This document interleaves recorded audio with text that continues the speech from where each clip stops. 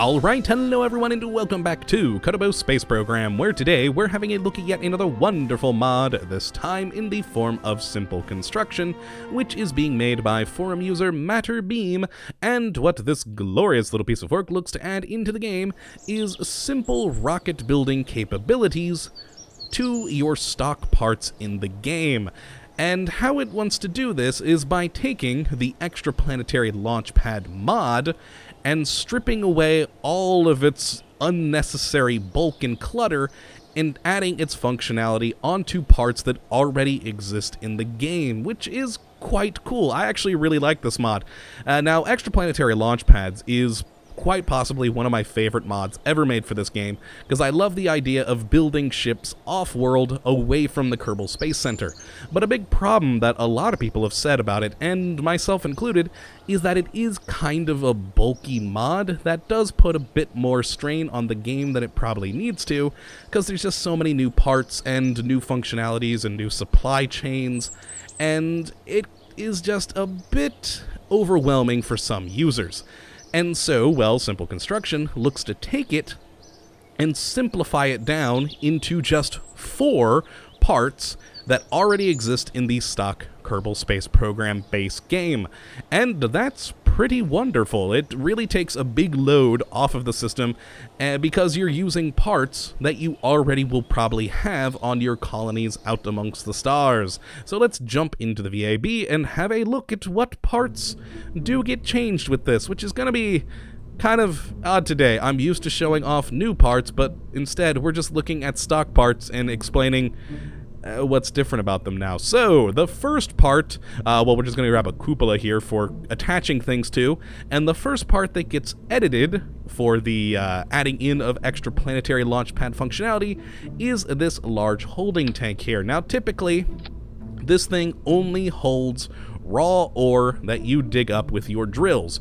But now, thanks to Interstellar Fuel Switch, you can change the tank from ore to metal to rocket parts, which I probably should give you guys a quick reminder about how Extraplanetary Launchpad works. Basically, you mine ore from the planets or the comets or what have you, or asteroids rather, that you land on. You then take that ore and process it into metal, and then you process the raw metal into rocket parts, and then the rocket parts is what you use to actually build your new ships. It works all quite well, but in the Extraplanetary Launchpads mod, that requires the creation of multiple new storage containers and multiple different workshop modules, etc. to do all this, where we can do it in far fewer parts, just adding it to stock parts. And, well, that's pretty nice. So the next part that we actually have in the supply chain here is down in utility, and it's the Convertotron. So this wonderful thing normally is used for converting ore into liquid fuel, oxidizer, etc., and that's its use, but now it can also refine the ore into metal. So now you'll dig up the ore, it'll go into one of these tanks, then it'll be processed into metal, and then into another one of these tanks purely for metal storage, and then after that, we go down to the science tab and add in a mobile processing lab, which typically is just for science, but now it can be used to print your rocket parts, which can then be stored in, once again, another one of these containers that's just been switched up to rocket parts. And then finally, you build your new ship with this construction port, which is basically just a renamed Clampotron Jr. docking port. And what this does is, whichever direction this port is facing, it will build the ship roughly about 10 meters in that direction. So with it facing here, it would build the ship right around here or so. And yeah, that's how it all works. It's very, very simple. Again, only 4 stock parts that needed to be edited to add in this Extraplanetary Launchpads functionality into the base game. And I'm pretty happy about it. So let's actually take a look at a functioning little constructor platform that I built here to show off the process in full. And again, the best part about this, in my mind, is because it's all stock parts, you're probably going to have all of these things already on whatever bases you've built out on the moon or Duna? Because, I mean, come on, who doesn't have a mobile processing lab, some ore containers, and one of these converters sitting around? And now you can use them in conjunction with one of the little docking port juniors turned into a constructor port, and you can now build things. And that's just freaking cool. So let's, oh god, I should probably make sure, yep, we need to fill it with people, and then go out to the launch pad, where we'll do a little bit of mining. Oh god, not a whole lot of ore here. Now you'll notice we just did get the Extraplanetary Launchpad UI, because again, this is just taking the Extraplanetary Launchpad mod and bolting its functionality onto stock parts, but it's still using it as the base for its actual construction. But let's close this for now because we don't quite need it yet, and we'll pin the resources. So of course we need to get the drilling going, so let's release all of those, and go my drills, go bore yourself into the earth. And I forgot to add start surface harvest into an action group, so let's just do this. I probably don't need all 4 going, but I kind of like the idea of all 4 of these going. Well, there we go, excellent, and the ore is filling up quite nicely in here. And now in this Convertotron, you'll notice we now have, besides all of the different fuels that we can convert, we also have start metal refining right here. So let's turn that on, and that should start putting metal into here. Now it's going to be doing it at a quick rate, or a slow rate rather, but you can see its tonnage is changing very slowly but surely up here, but I already put some metal in to show it off. But yes, it was at about 590, it's now at 592, but slowly but surely it is increasing, so that is functioning. And of course you can see the tonnage here, so that is that's working as intended. I'm kind of hoping for it to change over to 593 so you guys can see that for sure, but oh well, I'll just have to, you'll have to believe the tonnage.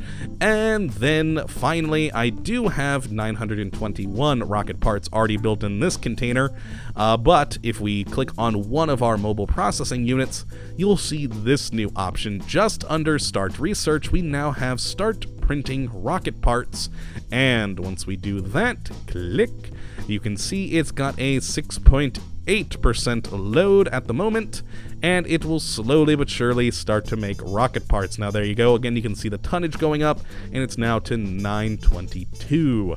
And yeah, these will just go up and up and up until they fill everything they need. Haha, it's gone up to 593 now.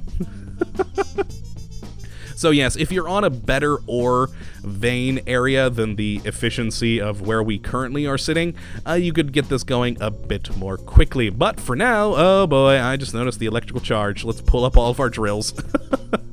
Oh, I am using a lot of electricity running 4 drills, a mobile processing lab, and a Convertotron.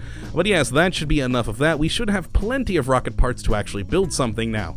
Now, typically in the Extraplanetary Launchpad mod, you'd have some big sort of docking port or the launch platform that you can expand and build in places. But now, again, we just have this little construction port, and to do it, you need to hit the Show UI button here to bring back up the Extraplanetary Launchpad UI, and just do like you always do in this particular mod. You just hit Select Craft, and go find whatever it is you want to build. We can actually build one of these ion-powered space probes pretty quick.